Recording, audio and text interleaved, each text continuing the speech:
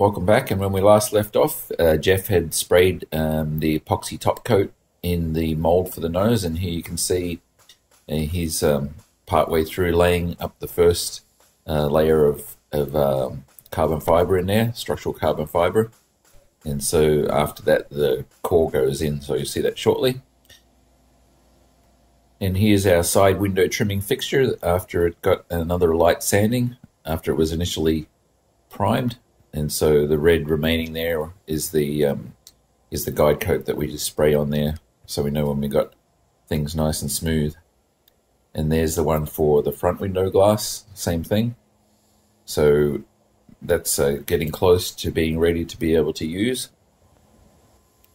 And here's the nose with the core pieces laid in there. We use 1/2 inch, what's called a scrim core. It's kind of scored on one side. It has a sort of fabric backing that, so it can mold around corners. And here it is with the peel ply laid down and the usual vacuum bagging, breather fabric and such.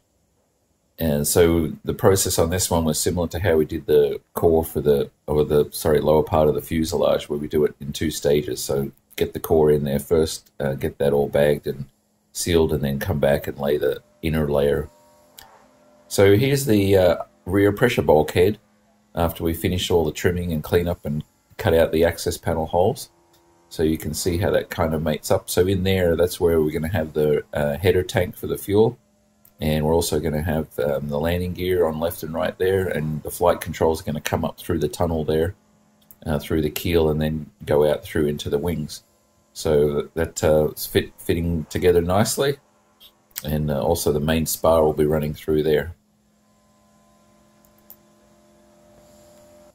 Next up, these are the plugs for the door frames that are going to be used to create inserts that will bolt into the roof. And they got some more sanding and got primed again. And we had to actually add a little bit of a section on there for a flange that we need. But they're getting close, and so it won't be too long we'll be able to lay those up. And then the next step will be laying up the roof part.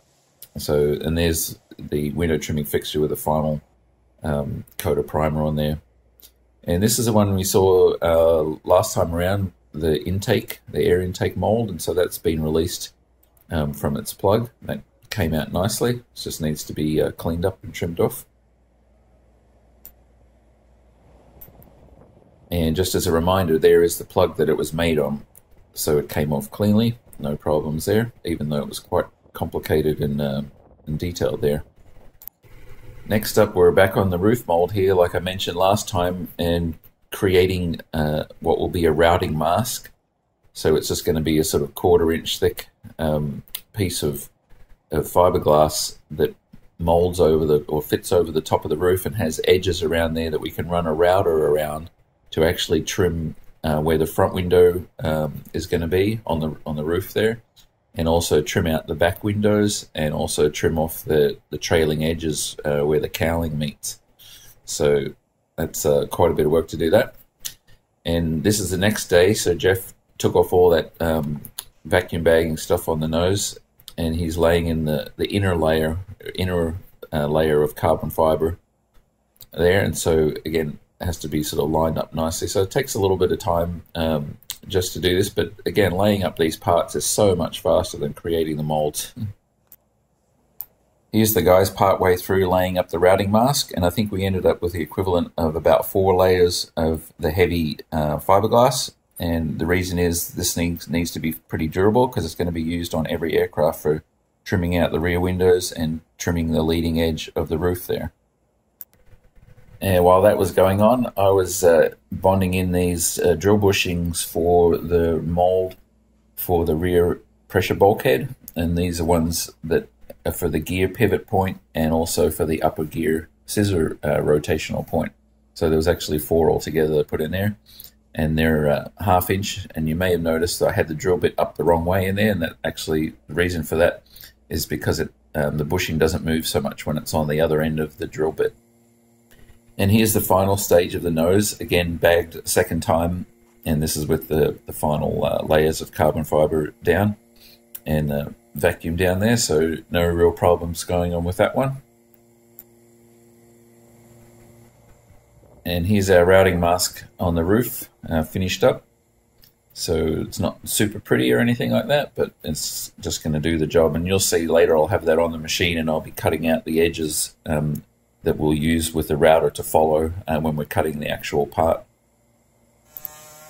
So now we're on to Friday morning, and here is the nose popped out from the mold and looking super nice. Of course, it has the epoxy top coat on there, so it kind of looks like it's a finished part.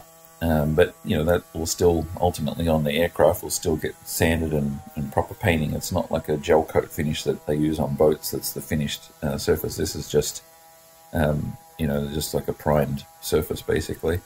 And so Jeff's there with the recip saw, just trimming off the edges of the flanges. And here's Zach doing a little bit of sanding on those door frames, so they're getting closer to being ready to lay up the inserts that we're going to create for making the roof with the door frames. And here is Mark out there with the belt sander and cleaning off the mold pieces for the main spar. So we're not too far away from being able to lay up the spar.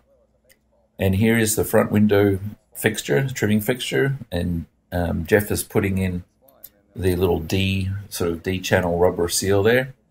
And I'd already put the plumbing in there, as you can see here in a second there. We've got the little T valve or T connector there, and a little ball valve there, and a connector there will hooks up to our vacuum system, the same one that we use for vacuum bagging our molds. And here's the side window one, so he's working on that one right now, getting that all put in there, and the plumbing on that one's mostly done. And unfortunately our ultra suede didn't arrive when it was promised, but we may do by just using some of our breather fabric, because we were anxious to try the system out. So here's Jeff basically laying the oversized glass for the rear window, the left rear window here, in place, and then turning the vacuum on. And it's difficult to see it because my camera went out of focus, but basically it's pulling a vacuum on there. And if you imagine 14 pounds per square inch of pressure pushing on that, it's you can't pull it off of there. And that was the goal. So here it is up on the machine, and we've taken the protective plastic off and are actually getting ready to cut it. And we've cut this stuff before, you may have seen in the past, when we just had some flat stock that I was experimenting with. So I knew how to cut it, but just to be safe there, I ran a couple of test cuts that you see in the very end of the glass here on the left side. And here we are actually going for the cut to cut this glass. So it's a 1/2 inch thick, this acrylic, and we're cutting in a 1/4 inch on the first pass, and then it drops down a little further and then comes back the same way. So just doing a straight cut on the end for now, and then the other part we do in a full pass. So there you can see it's done the straight cut, and now it's going to go around the other way and do the completed rest of the cut.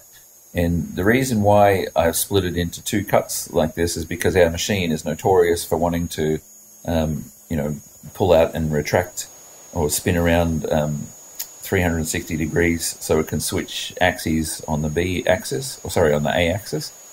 And when it does that, the only way it can do it is for me to make it pull straight up, and if it does that, it would actually cut a little notch in the glass if it was on the bottom side, and so I didn't want that to happen. So by splitting up the paths, we don't have any problem of needing a retraction like that. Anyway, you can see it cutting cleanly, and we're just blowing some compressed air on there just to get the scraps out there so it doesn't sort of block up. And there it is with the outside removed, so it came out super nice. I mean, that's as professional as you can possibly do. And the edge is just as good as, you know, any sort of factory cut that you can do on there.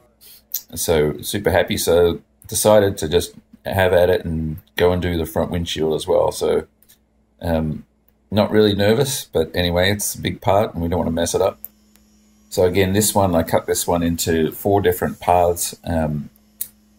The 2 on the upper side here, a left one and a right one. And again, it's sort of down a 1/4 inch deep and then back for the second 1/4 inch. And then the other side, and then down around the bottom and down around the other corner. So I think it took us probably 25 minutes to cut the window out there. Not too bad. And we're running it, what feels like a pretty good feed rate on the machine there, and the spindle running at 10,000 RPM. And it cuts super clean, and it doesn't feel, or it doesn't seem like it's sort of struggling at all or anything like that. It's not getting too hot, so pretty happy with it. We're just using this 1/4 inch acrylic bit that has 2 flutes in it, and it's super sharp, so it just does the job. And so there you can see coming around the top corner, that would be the left-hand top corner of the windshield, and no problems at all there. Now we're a little bit further along. We're down on the bottom right-hand side of the glass there, and you see it's just running about, again, 1/4 inch oversized from the actual fixture that we created, and that vacuum is holding super strong on there. We don't have any worries about that moving on the machine. So here we are, again, a little bit more of a close-up. We've gone and moved the fuselage into the jig that we created a while back. So we've taken it out of the mold that it was sitting in and put it in the jig, and there you can see with the nose on. So there's the opening there for the front access panel, and you can see in there's quite a bit of room in there, but we still have to cut out the gear hole there, and there's it's still a bunch of work, but everything's fitting together really nicely, so we're super happy with that. And here's a view from a different angle here, sort of close to the floor, and so now you can kind of really see the lower half of the fuselage again with the epoxy top coat on there and the nose. And not to be outdone, we wanted to put the windshield in place just to see how it's looking. And I don't know about you, but it's been a long time since I started the design on this, and trying to picture it in real life, how it was going to look, it's just interesting to see. So I really wanted to see what it was going to look like from the inside, because this windshield is fairly raked back, and the camera doesn't really do it justice. It looks so cool being under that glass, and you guys all get to see it one day. And lastly, we have 479 deposits in now, so get your deposit in soon, and thanks again for watching.